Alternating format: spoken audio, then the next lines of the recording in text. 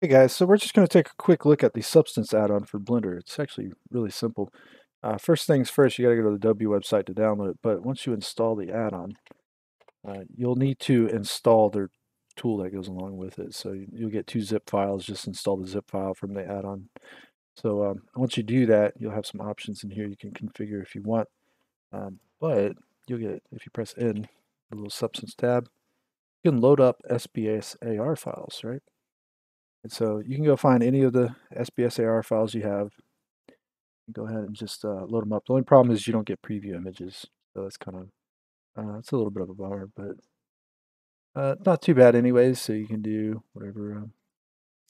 Do dirty concrete block here. If you have a material already on your object, you got to get rid of it. You can apply the new one,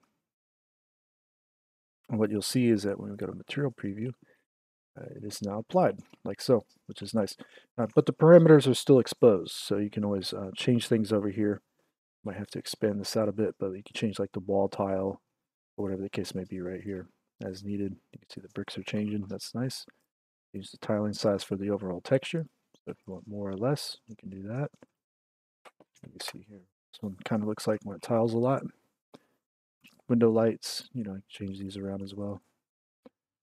And this is a material from Ambient CG, I think. So it has Ambient CG. The website has SBSAR files you can actually download. Right. And so that's cool. Let's go over to Designer real quick though. So Substance Designer, when you create a new package, right click, create a new Substance graph. You load up something like the base material node, right? And this is usually, you can right click, drag and drop it down here. So you can create materials super fast with either this node or the one I've made is called the master material node. It's on Gumroad. You can download this thing, but it's basically the same thing. It's just a little more involved. It has all the different outputs. So you could try using that if you wanted as well. But so we can enable and disable. Same will happen on my node if you want to use it. Things like base color, or we can leave metallic off maybe, but we can add like roughness, for example, or normal maps. So we can do normals real quick. Drop it in normal and plug that into normal, preferably. And let's take a procedural here, plug that into it. Now we can see that's going on. All right, maybe we'll do a color, make it like a darker gray, plug it in.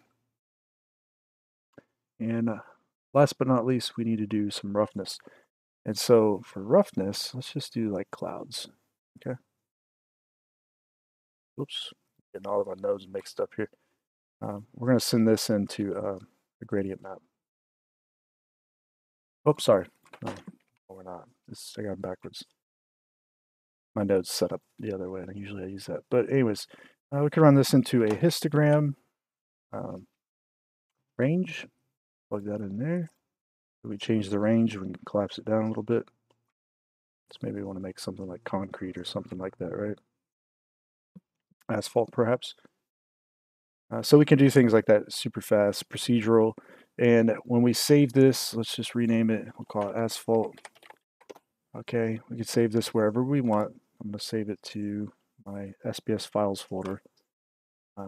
That's great, but we can also export this output as, sorry, we got to select this node, right click, create output nodes, and it's going to ask for hidden connectors. I'm going to click no real quick. And also, I want to change this color later. So what I'm going to do is come over here, and I'm going to expose this as new graph input. We can just say this is going to be color, okay? Label color. The default will be this, okay?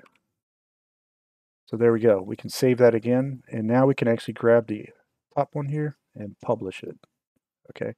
We're going to publish it just to the desktop real quick. And I'm going to uncheck pixel size. That's it for that. Now in Substance, what we can do is we can load it up because it's an SBSAR file. Now check out SBSAR files file size because they're procedural, and that's a really basic one. It's only like 4 kilobytes. Like it's a really small file, right? And so we can load this up. We'll get rid of the material. We'll apply the asphalt, and voila, there we go. We have created a substance material. that quick. So it's tiling at 3 by default, but you might want to set it back to 1 or whatever, or maybe increase it even.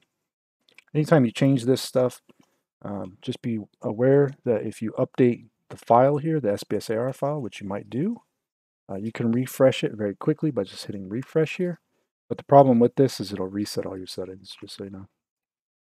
But you can now see that the color here has been exposed. So now we can run through and change the color as we want, right? So it's a really quick, easy way of creating materials for Blender, especially good for like previs when you're trying to just come up with ideas and you want to create some materials. You don't necessarily want to download any and create some custom stuff. This is great for that. Okay, so anyways, that's it for this one. Hope you enjoyed the video. I'll check you guys out in the next one. All right, take care.